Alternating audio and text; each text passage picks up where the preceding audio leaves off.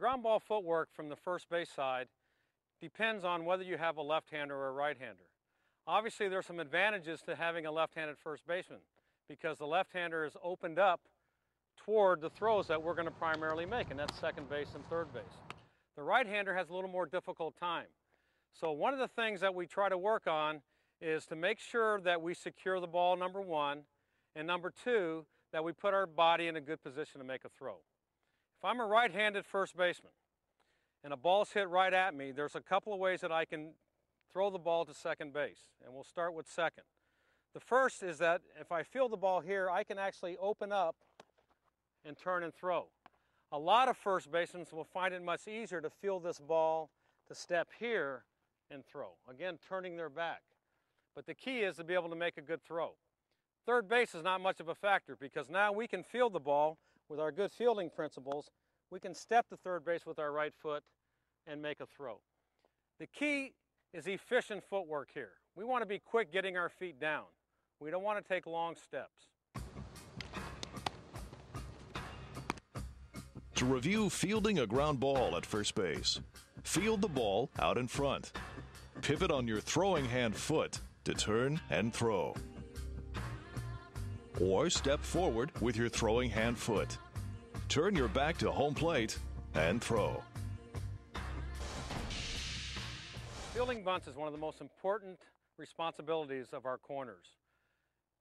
Many a times games are won or lost because of non-aggressive first basemen and third basemen. Let's talk about some of the general principles about fielding a bunt. Number one, obviously we want to open up as we field the bunt to make sure that we're putting our feet in position to make a throw to first base. The other thing we want to do is we want to field the ball obviously off our throwing side. So we don't want to let the ball get too deep and overrun the ball. We want to try to field the ball inside of our throwing foot. And the next thing that we're going to do is we're going to provide a path that we can throw quickly and accurately, and it's very similar to shortstop. We're going to open up a little bit and make a good sidearm throw to first base. That will work for either the right-hander or the left-hander. Now, when a bunt goes down, we're always thinking second base. And the one thing nice about having a left-hander is because the left-hander is open to second base, so they're going to get themselves in a position to field that ball, and they're going to think two. And if they can't get out at second base, then they're always going to be able to adjust to one.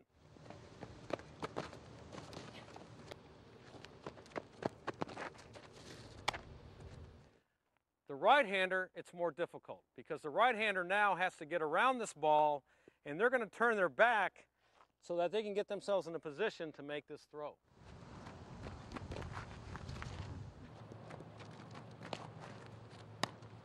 Another important concept when fielding the bunt is always use your glove when the ball's rolling. The only time that I allow fielders to field the ball barehanded is when the ball is stopped. Obviously, if the ball is stopped, the bare hand is much quicker because the ball is in the throwing hand and we can make a quick throw. But too many times we try to barehand the ball when it's moving, and if we don't secure the ball, it doesn't do us a bit of good to be quick to make a throw. To review fielding bunts at first base, field the ball to the inside of your throwing hand foot. Open up a little and throw to first base.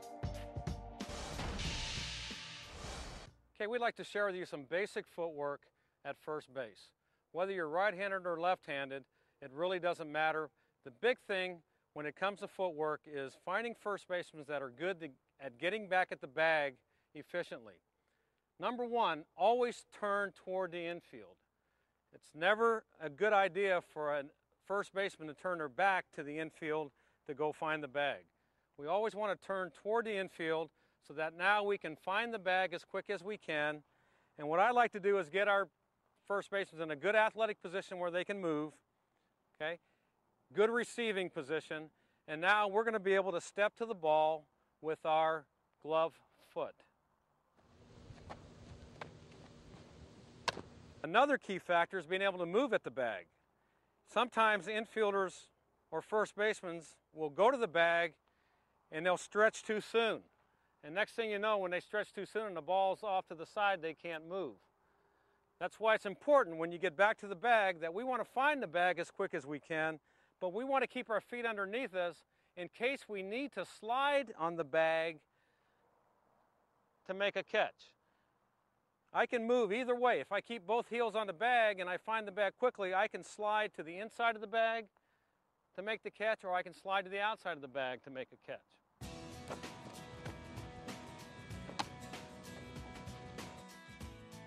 To review footwork around the bag, turn toward the infield and get back to the bag. Get in a good athletic position and step to the ball with your glove hand foot. Pickoffs are a very effective play in fast pitch softball. There's usually two ways that we run a pickoff play. One is with the second baseman covering and the first baseman being a decoy. The second is just a quick play or quick throw to the first baseman. Now, if I'm a right-handed first baseman, I have a little bit of a disadvantage because if I open up toward the infield, which takes time, my glove is farther away from the tag and I've got to reach to make the tag. A left-hander has an advantage because with the glove on the right hand, now they open up, the left-hander has that glove close to the tag, and it's easy for them to swipe and make the tag.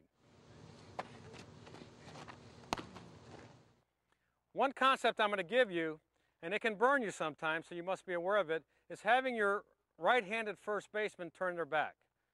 And if you do this now and then, it's not going to hurt you, but if smart teams pick up on it, the minute that they try to draw a throw and you turn your back, they're going to go to second base. But truthfully, once in a while, the quickest way for me to get there as a right-hander is to turn my back to the infield and tag kind of blindly with the runner hopefully coming back to first. To review pickoff plays, if you're right-handed, turn your back to the infield. Receive the throw and make the tag. The first baseman has a huge responsibility when it comes to relay throws to home plate. In our system, our first baseman is the cutoff to all balls hit to the outfield except left field and all extra base hits. The one thing that we need to be realized is it's a short throw. Again, we want to make sure that they're in a position where they're deep enough that the catcher has opportune time to make a decision whether we're going to cut the ball or let the ball go through. We want to make sure that we give a visual cue, just like we did with the middle infielders. But the difference is our footwork. Remember, the middle infielders throwing from the outfield would open up and actually shuffle to make a throw.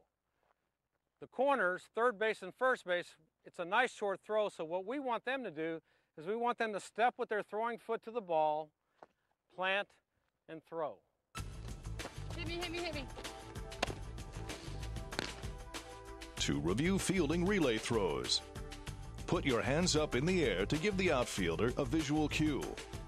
Step with your throwing hand foot to the ball. Plant and throw.